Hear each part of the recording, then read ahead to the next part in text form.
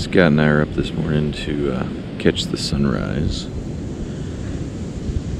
Again, have the whole island basically to ourselves. Whaler and Sadie are still tent bound this morning. Sunrise is in about 5 more minutes. It was a little windy last night, not bad, but it was really warm, so that was nice. And yeah, so I'm gonna watch the sunrise and then make some coffee and some breakfast. I'll catch you guys in a little bit.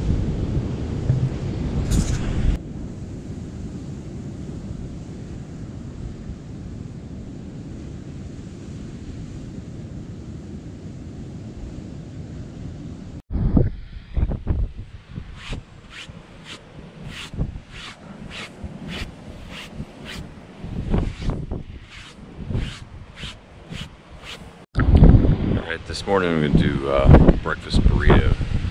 I've got some chorizo from a farmer's cooperative, some cheddar cheese, some eggs, a tortilla, and a little bit of salsa. And if we decide to have a second, we might put some of the beans and rice from yesterday in one of them. So that's going to be breakfast this morning.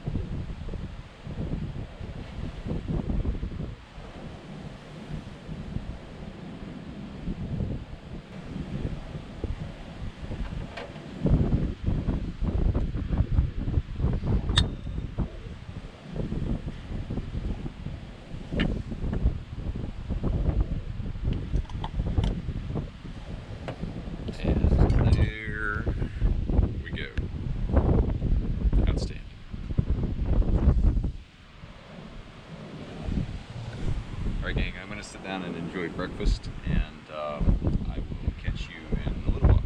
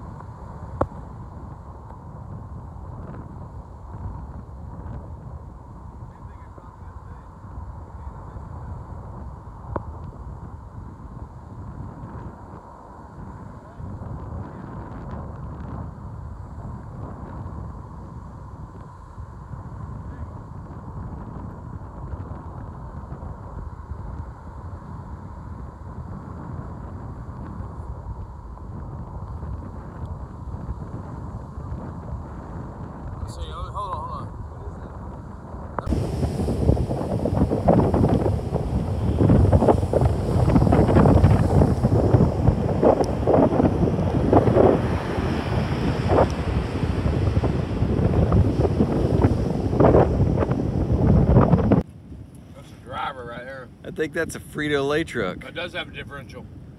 Does it? Yeah. They've converted a Frito-Lay truck to four-wheel drive. Don't let off the gas now. Get it. Smells like shit. Heck yeah. What's that on the back of it? Like an awning? A kitchen.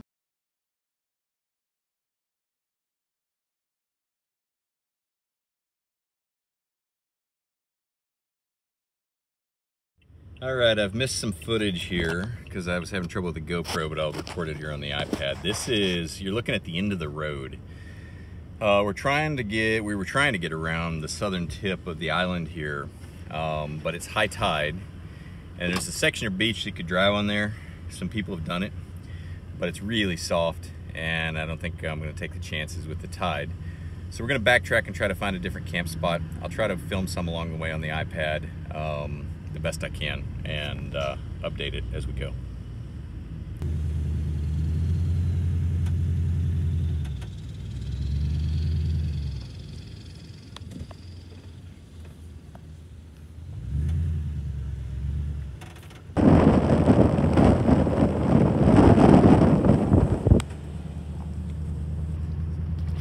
Down here at the southern tip of the island, there is an old Coast Guard station. I think it's called the Guthrie Coast Guard Station. Just gonna get the map. So we're down, probably see over there on the map, we're down at the very southern tip of the island. And now we're backtracking back to look for a campsite. This is the only paved roads on the island that are left over from this old Coast Guard station. It's actually cement. Like I said, it's the closest thing you're going to find to civilization in a paved road is a Coast Guard station that was abandoned in, I think, the early 1920s, a long time ago. The buildings were really cool. I'll try to get some footage of those tomorrow. We might be able to see some of them here. But I've never camped over here on this side of the island, so I'm curious to see what we can find. You can see the lighthouse over there in the distance. We drove by that not long ago. It's a few miles back up the beach. There's one of the old Coast Guard houses. It's probably the commander or commandant's place. And then here's an old collapsed, looks like maybe a ship, whatever a boathouse is called, maybe a boathouse here. We're on the, I guess you could call it the intercoastal side now. All right, that was a dead end out to a pier, so we're backtracking back. This is, I guess it's, you could call this a salt marsh, and that's that old village. Again, those houses look beautiful, but they've been abandoned since the, I'll have to read up and see, and I'll try to edit it into the video, but I think since the 20s is when this Coast Guard station was abandoned. And let me see if I can flip the camera around. So here's some of the historic buildings. This is Cape Lookout. Oh, Cape Lookout. It wasn't Guthrie, it was Cape Lookout. Cape Lookout Historic. So this is like here. I think that's, by the look of it, that's an old fire station. That looks like maybe a schoolhouse or a church. And then most of these roads are sand. There's a cabin or some sort of quarters out there. You can tell some of them are probably personnel quarters and some of them are officers' quarters by the look of them.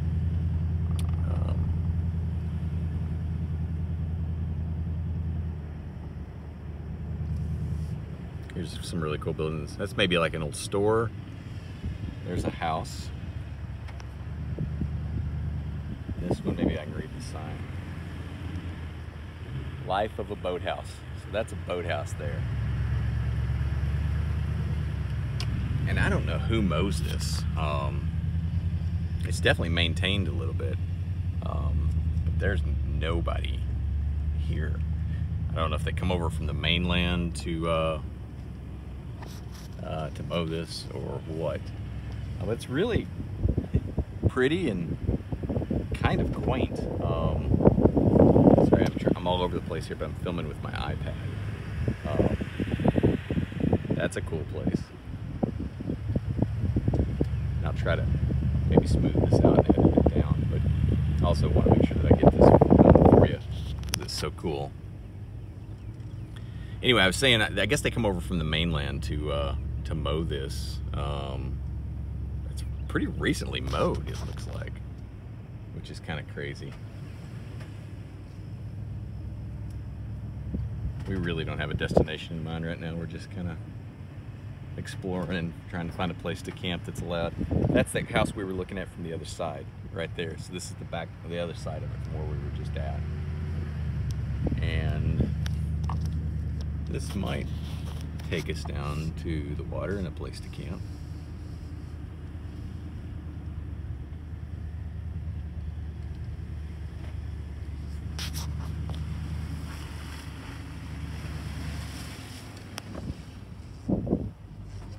Gotta be careful, this stuff is soft.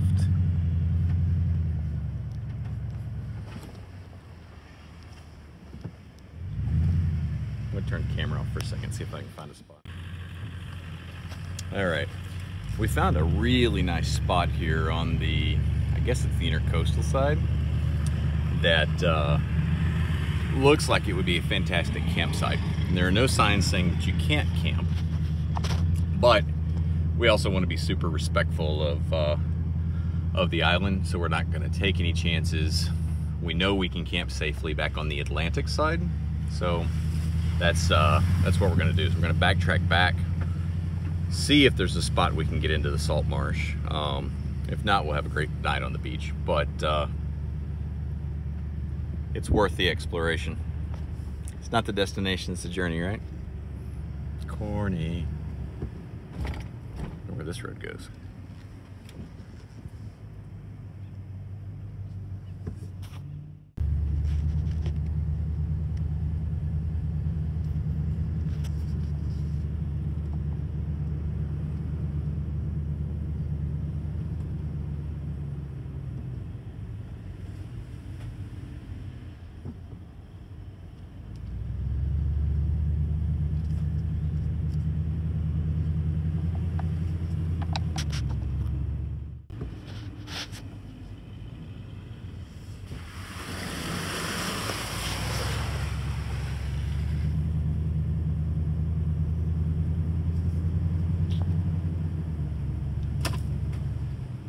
I wonder if this water is brackish or fresh water.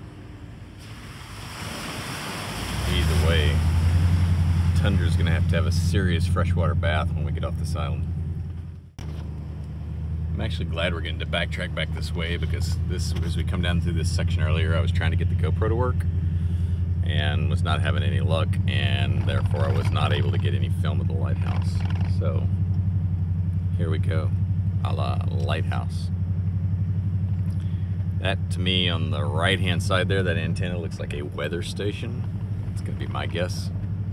And then the lighthouse is right there, kind of dead center of the screen now. It's got a black and white diamond check pattern painted on it, which is really cool. I guess each of these lighthouses have a different pattern painted on them, so that the ship's captains could not just see the light, but also identify the pattern. That's my working theory. I'm not a maritime expert by any means. If somebody knows, comment down below. That'd be awesome. And there's the lighthouse. Hopefully that's in focus.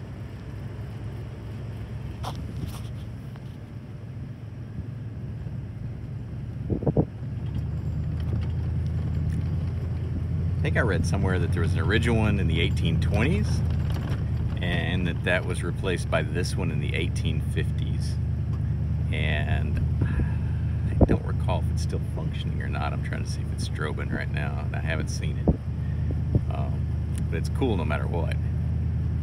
You can actually climb up to the top of it. There's a spiral staircase that goes all the way up to the top. It's quite a hike to get up in it.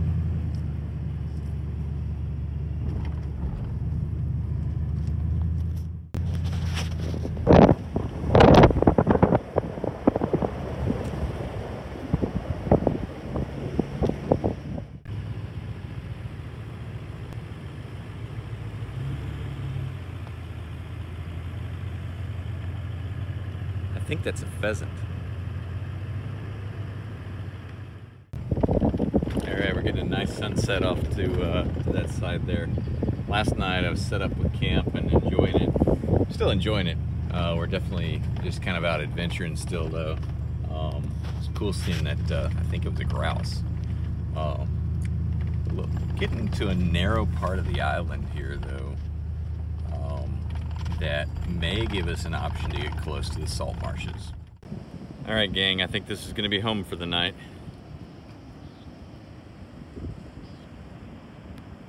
It's just amazing to have this entire place to ourselves.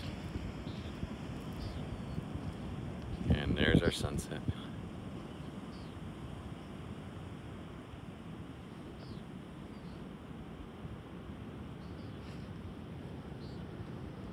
There's the Tundra. I'm really liking these open gull wings on the shell. I sat in there today, I had to make a couple calls, and you get just an amazing airflow and you're out of the sun. Solar panels putting out a lot of power out here too because there's no trees. Oh, that's cool. There's the moon. Sorry for the fast pan. And there's the sun. All right, another great day down. We didn't really cook much of a dinner, so I didn't film anything there. But I did spend a little bit of time after I got through fishing at about 9 p.m. tonight after dark, editing down the day one video. And it turned out pretty good, I think. I hope you enjoy it, and look forward to your comments down below. And I'll start working on day 2 and day 3 as I have time kind of between adventuring. And as always, thank you for tuning in, and I hope you enjoyed this episode, and we'll see you again in the morning for another day of exploring and adventuring around on this island.